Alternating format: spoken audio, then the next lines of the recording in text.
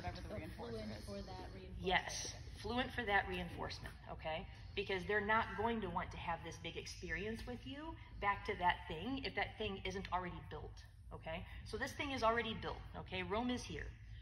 Rome? Anyway, it's here. It's wonderful. And the dog is like, why are you leaving that here? That is our thing. So, are you capable with your dog to walk away from that thing? You have to have that piece built first. Make sense? Yes. So if your dog doesn't have the impulse control to not grab the thing, then that's the first piece, okay? So that piece is built. They love it. They have impulse control enough that they're not going to attack it the moment you step away from it. Your dog's mind is there, right? You already know that.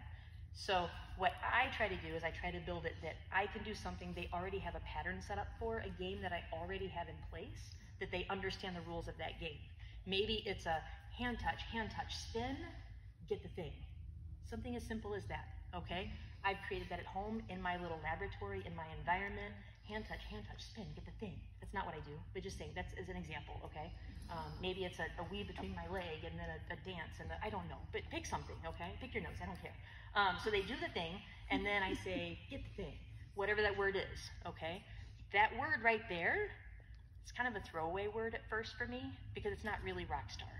That's just a get the thing word. Like if you already say yes or something like that, then fine, say that word. So now, can I do that, and can I take a few more steps away? And can I do the touch the thing, spin, get the thing, right? This is my laboratory. Now, at what point can I take this on the road? Well, when they're really solid at that. So maybe I go in the hall now, because we don't train in the hall. They'd be like, why are we in the hall training? I don't know, it's really narrow and hard to do, let's try it. Can we do this in the driveway? Can we do this in the backyard? Can we do this in the side yard? Can I drive down the street to the gas station we walk to all the time? Can I do it there? Makes sense? Now, a long line, be safe, don't get your dog squished, okay? So now I've got it to the point that I can take it, and whatever I do at home, I do the same step somewhere else. So if my first step at home was literally one step, I've set it down, then when I go to the gas station, that's as far as I am. I'm not starting off where I left off at home. So if I left off at home, then I can set this toy down, and we can heel across the house. Now my house is little, okay, it's like 40 feet, I think, from here to here. 40 steps. No, it's not even that much. Whatever. It's like this far. So now I'm at the end of my house, and I say, get the thing, whatever the word is. I'm not going to start there at the gas station. That's not fair.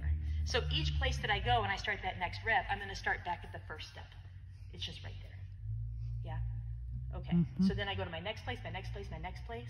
Generalization is really hard for our dogs. So set them up for success.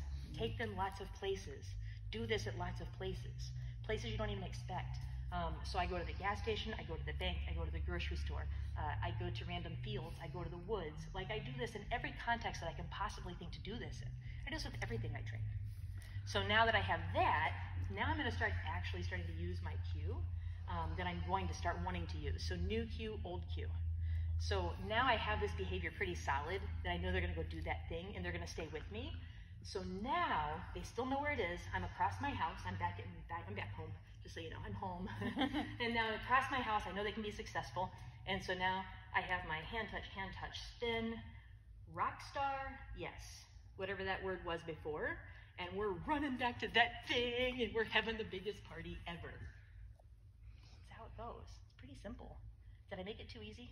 No. Well, I have a question for you. Yeah. You were saying you're doing your hand touch to get that thing. Yeah. And when you go, before you say change it to Rockstar, are you still having a party with them every time they get it? Or Oh, yeah. Them get it? Oh, yeah. Yeah. Yeah, my fault not saying that clearly. She's just not assigning the word Rockstar to the, don't name it until you love it. Yep. That's what she's doing. And So it can use just a be throwaway word. and because I've set up the picture, the anticipation, the expectation that's there, I'm good to go. Now, my dog doesn't have the impulse control because that thing is too high. Do you know how to do that piece? That's a tricky piece, right?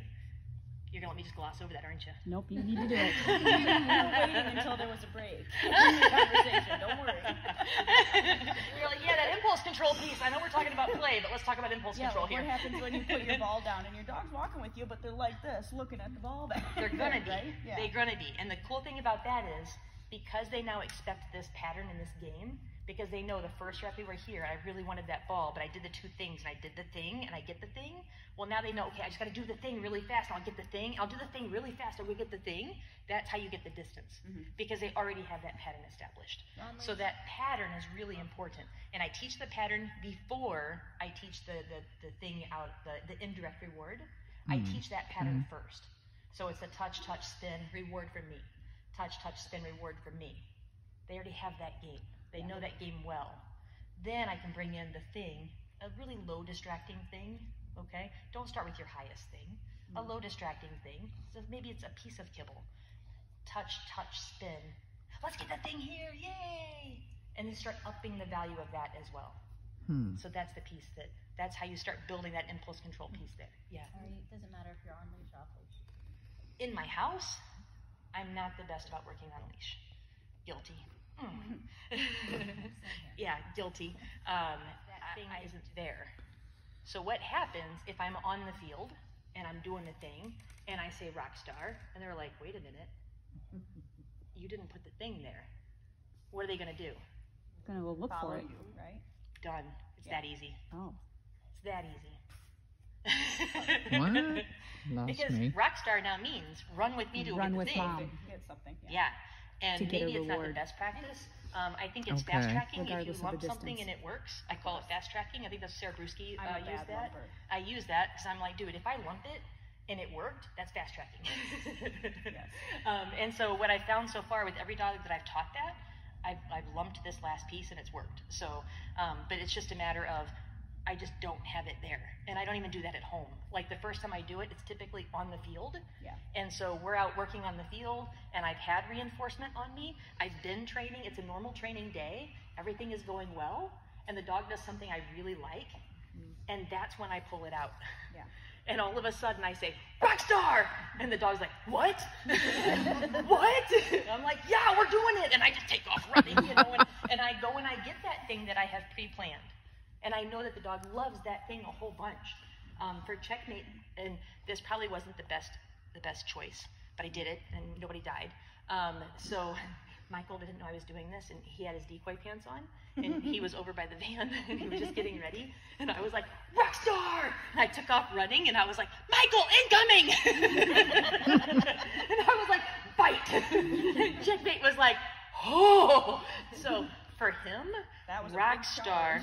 now is so supercharged Yeah. from that one possibility Wow. of that one time that Michael might be over there for that bite off the field that he is just like, whoa, buddy.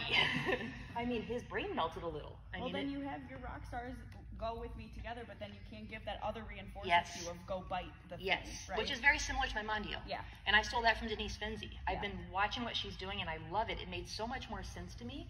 After the dog is fluent with their behavior and they're fluent with their reinforcement, start having that in-between thing. And what she was using was the between the legs. And I'm like, hey, I've got that behavior, I'll try it. And so what it does, it takes all the anticipation out, and I'm using it in my odor work now too. So Radish, it's been a game changer with Radish. But the idea is I can be healing. I really like what he does. My marker word now is Mondio, which means go between my legs. So between legs, whatever you want to call it, I don't care. I call it Mondio, so that's what I'll say. I love his healing right now. Mondio, he flips around, goes between my legs. It's the in-between. It's like a pre-marker. Now it's your. Now I can tell him whatever marker it is I want to do. That's a Do I good want you to strike the thing in my hand? Do I want you to chase the thing? Do I want you to catch a thing? Do I want you to go bite a bad guy? What do I want you to do? But what's nice about that is if you have dogs that anticipate your marker, they anticipate going to get the toy, they anticipate going to do the thing, then give them that in-between thing, between the legs. It's nice because they know they're right there with you. Stole that from Denise. You can watch her stuff and see if you like it too. You can see some good examples of it. More questions.